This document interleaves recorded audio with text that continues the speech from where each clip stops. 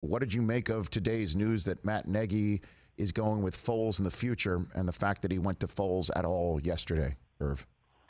Well, you knew what this was about. We all knew what this was about. You know, it's Trubisky, okay, here it is. We're giving you this opportunity, but we're going to get him just in case you don't man up to the opportunity. And obviously, and what's hard on it is they're looking at the other place and saying, wow, those other two guys that we let get away. I know. You know what I'm saying? You can't help but do it because you can't control your brain. When your eyes see it on TV, you can't say brain don't think it, and the brain don't think it. Doesn't work that way.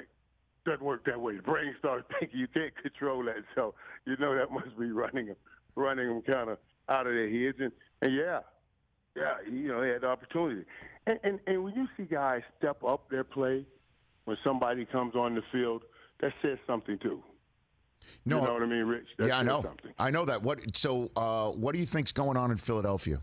Where again, Wentz has just been struggling. Yesterday, we talked about it during the show, and we saw that he, needed 5 quarters to tie Cincinnati. Today, Doug Peterson saying, "Don't even go in the direction of Jalen Hurts. We're going to fix this with him."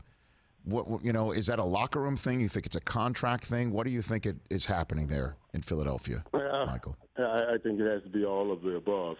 Certainly, they're trying to make sure that after making the commitment so short time ago, that they don't bail on that commitment already. Now that's what they have to do. But why is it happening is another thing. Why is it happening? What's going on? You know, and it started out. First of all, everybody talk about the off season, but then they went through still going through a rash of injuries. You know, so how do you even say we're going to move on from this kid in the midst of all of this? You know, that could be something. So yeah, I understand what they're doing. But now, if something happens, you know, I don't know, you get a thumbnail or take a bad hit, God forbid, and get a concussion, and then Jalen Hurts goes in a game and he tears it up, then the problem really starts.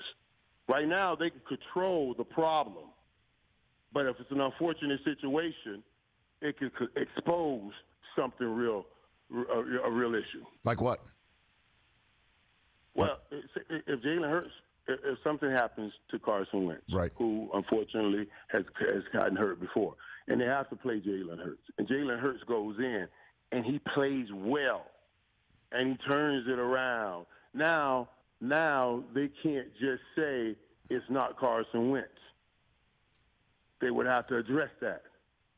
You see what I'm saying? Well, I guess then why draft somebody at all? And then if what could happen to Carson Wentz is ineffectiveness and your season's going down the tubes, but also, I guess on the back end, they're really only half game behind your Dallas Cowboys. So, and that's the kicker. It's okay to be stressed, but don't panic, because right now, and that's what I try to tell everybody, the object is not to go undefeated, it's to get in the playoffs.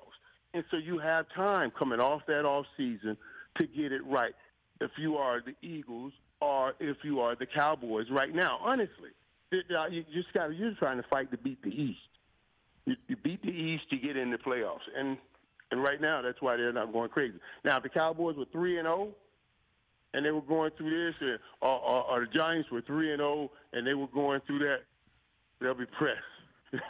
They would be pressed, Rich, to try to think about doing stuff now, you know. Hey, you watched all the way to the end. Thanks for that. Watch more right here.